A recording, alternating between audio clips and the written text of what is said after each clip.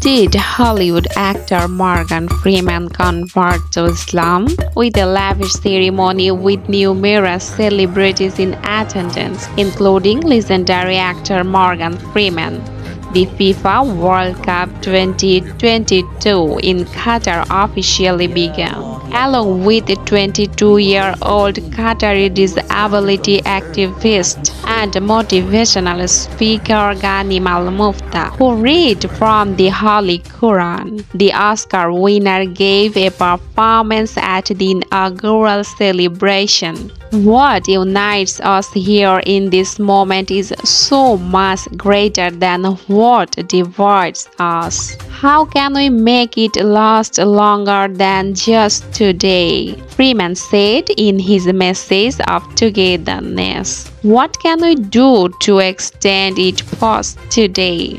Everyone is welcome, said Ghanim al-Muftah, a disability rights campaigner from Qatar who was born with the uncommon caudal regression syndrome. He appeared beside Freeman. Following the event, Freeman's conversion to Islam was widely assumed by Twitterati. Freeman has previously been the target of false reports pertaining to his religious convictions. In a past episode of The Story of God with Morgan Freeman, a National Geographic program, Freeman explored Islam as well as other religions. Similar questions about his religious ties were raised as a result of this. However, the claim that Freeman converted to Islam was false, according to Misbah, an independent Arabic fact-checking platform. The platform quoted,